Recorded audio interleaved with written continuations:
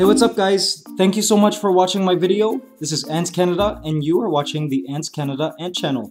Now today is a super special video, one that I'm excited about because today I wanted to show you guys for the very first time the new line of Formicaria that are coming out this year that we've been working on. So let's get to it. Introducing to you guys our brand new line of Formicaria that we are calling the Hybrid Nest. It's the Hybrid Nest series. It's the first nest of a variety of Formicaria that we are hoping to release. Right now, what you're looking at is one of our beta prototypes. Alright, so after lots and lots of research and doing our homework, we have come up with this, our brand new Hybrid Nests.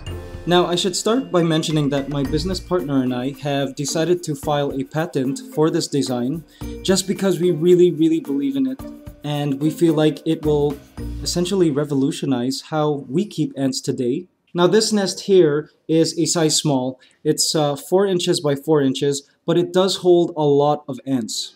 Now, I teamed up with fellow passionate ant keeper Brian Barnett all the way from Salt Lake City, USA, and together we founded this Hybrid Nest series.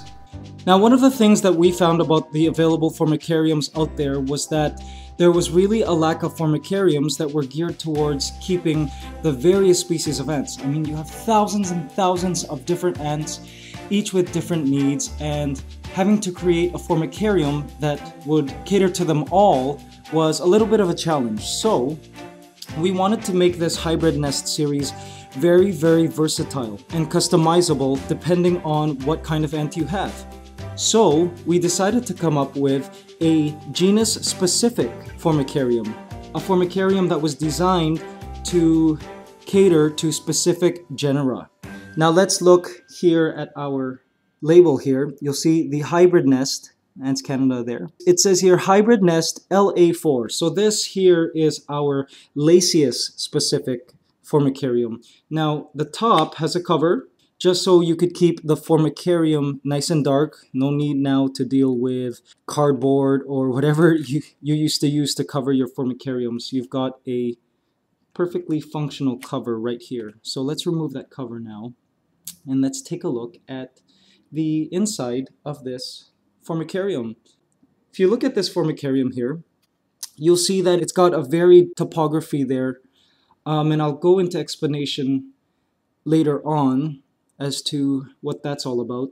Now, in terms of the design, what we did for this line of Formicaria is we actually studied photographs of nests of specific ants. So we gathered a lot of photos from online of Lasius colony nests. And for them, we found that a lot of their nests were very rounded.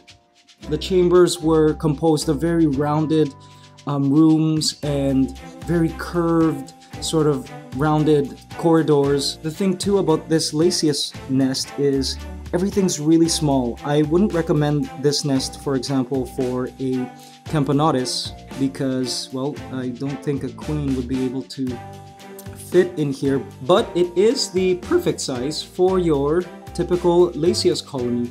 Now, a colony of Lasius can really fit in here. This holds a lot of ants, even though the Formicarium is only 4 by 4. Because of the nature of the nest, it really does hold a lot of ants. Like if you take a look at this room here and that room there, that is about 1 inch deep. So that's a lot of space there.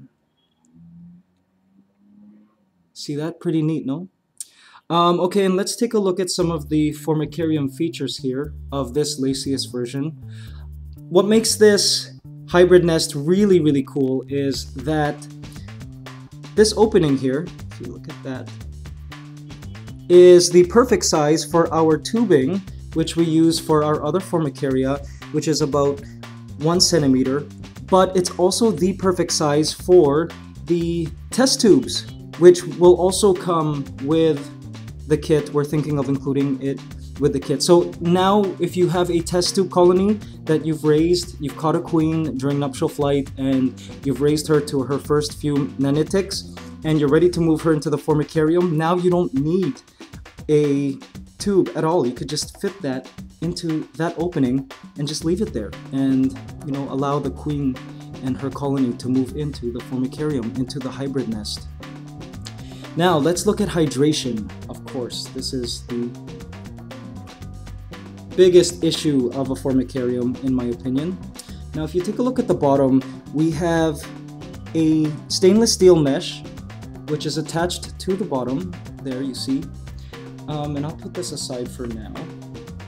Now if you look at the base, we have here an area for water.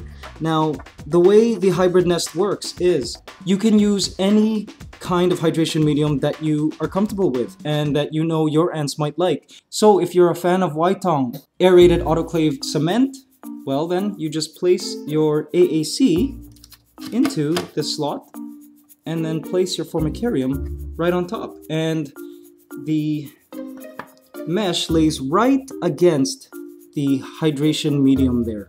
Other media you could use are plaster of Paris. Let's say you're a fan of using plaster of Paris. All you do is fill this section here with plaster of Paris, let it dry overnight, and then place this directly on top.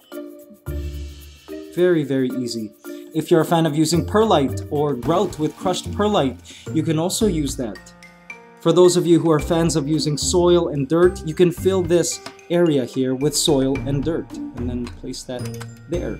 And all of that, of course, is replaceable because you could just lift that and change this bottom. So if this gets moldy, easy. You just remove this and replace it. Very, very cool. See? So now you don't have to worry about keeping your colony hydrated because you've got whatever hydration medium you want to use. You can even put cotton there. For those of you that raise your colonies in test tube setups using wet cotton, well, you could continue to raise them on cotton. So it's your medium doesn't have to be expensive, whatever you choose to hydrate your colony. Now to hydrate the medium, there are these tubs here on the sides. You see there? And the tubs have small openings.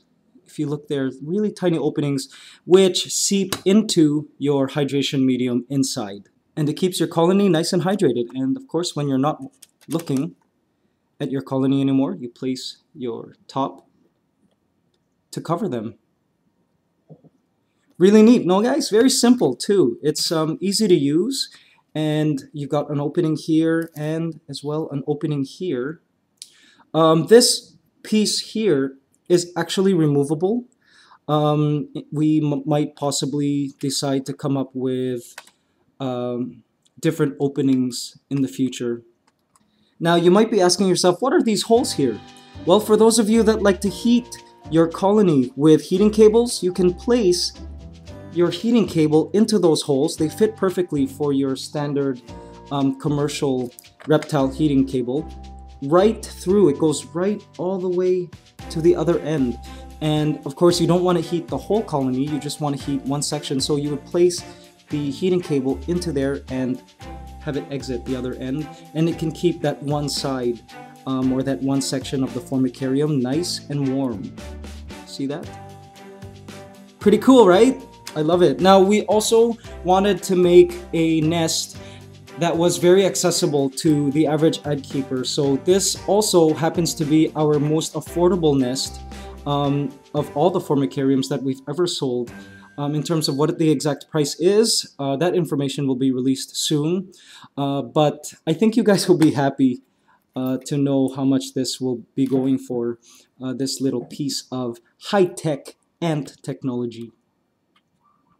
Now, the advantage of having a genus-specific nest is that we can control how much hydration the colony gets. Now, we found that Lasius tend to like moderately moist nests. So when designing the Lasius-specific Formicarium hybrid nest here, we made sure to have at least 45 to 50% of the Formicarium touching the hydration medium.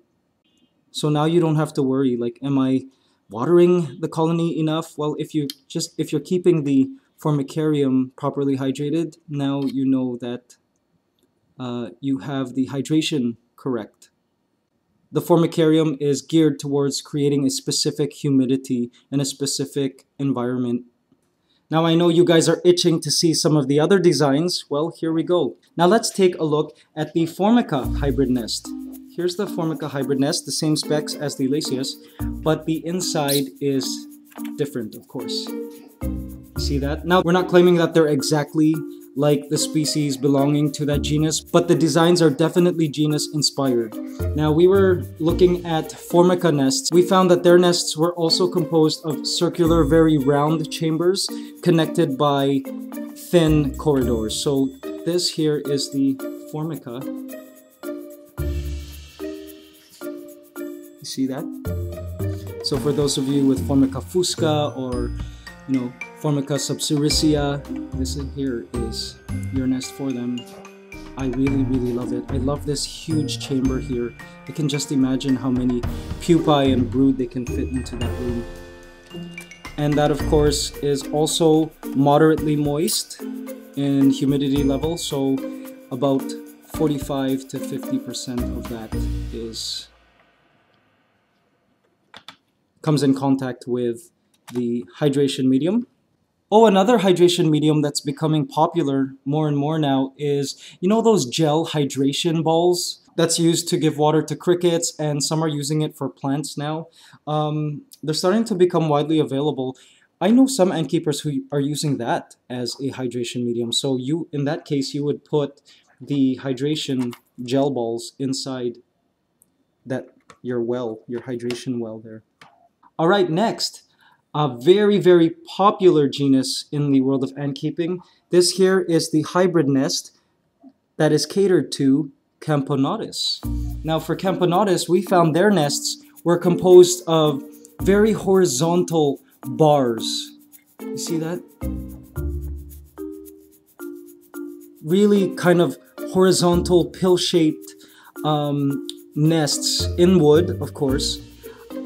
And so we tried to mimic that for this hybrid nest. You'll see there's a lot of horizontal bars. The nest is very left to right inclined. And if you look here, you'll see that the chambers and the tunnels are just about the perfect size to accommodate a fat queen, Camponotus queen. See there?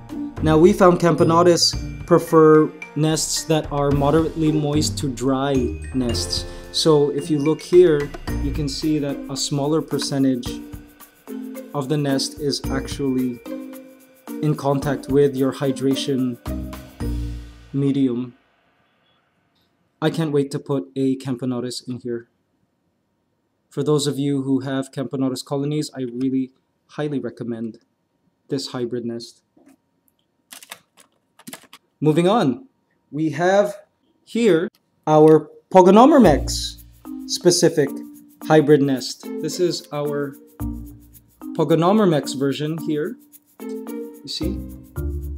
So for those of you who have Pogonomyrmex or Messer or any of those other harvesting ants, we now have a Formicarium for you. Now, we found that harvester and Pogonomyrmex colonies excavate a really vertical nest with chambers that are positioned around a main vertical tunnel.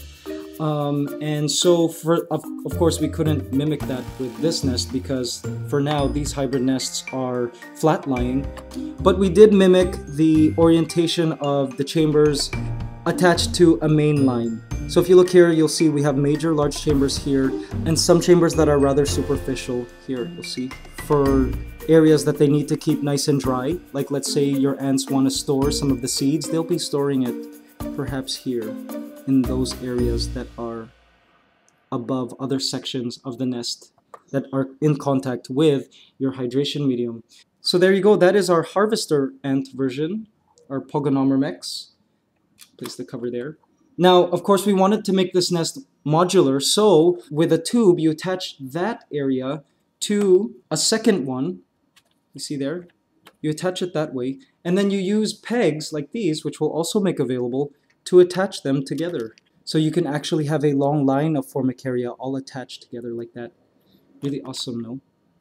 And another reminder is that even though you might have an ant that doesn't fall under this genus, you can still use the Formicarium, just as long as the tunnels are the appropriate size for the species that you have. So, like, let's say you have a Camponotus colony. Well, you can't use the Laceus nest because, well, the tunnels aren't big enough to accommodate your queens. So what we'll do is we'll have on the ordering page the info of each Formicarium, and we'll also display its specific stats. We'll also display how much hydration each Formicarium, each hybrid nest version offers, along with a list of possible species that you can keep in each version of the hybrid nest. We'll also include average tunnel size, average chamber size, just so it's not confusing for you guys and you don't have to guess which version of the hybrid nest you need. And of course, if you have any questions, you can always send me an email. Now these are just for Laceus, Formica, Camponotus, and Pogonomyrmex, but we are also working on a Solenopsis specific nest, a Tetramorium specific nest, and we are over time going to come out with more and more genus specific nests within this hybrid nest series, just so you guys can have ants that are extra happy. So thanks guys so much for watching this video. This product should be available on our website soon. We want to release it preferably by the spring. You know, I know a lot of you guys are starting to catch queens now, for those of you from temperate regions in the northern hemisphere. And for those in the southern hemisphere in Australia, you're coming to the end soon of your anting season. So these will be available very, very soon. These are just beta versions for now. The actual product that we'll be releasing may be different, maybe slightly different. It might have some changes, but this here is pretty much the essence of our hybrid nests, which we are super, super proud of. And we hope you guys will give it a chance.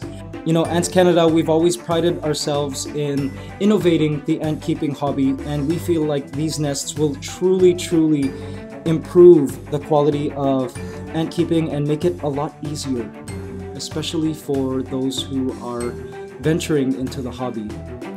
So there you go guys, thanks so much for watching my video, and I look forward to you owning one of our brand new hybrid nests.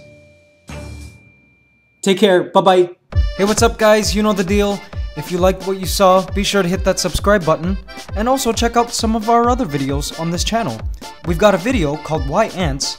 A message for the parents, particularly for you kids who might be having a hard time convincing your mom and dad to allow you to keep pet ants.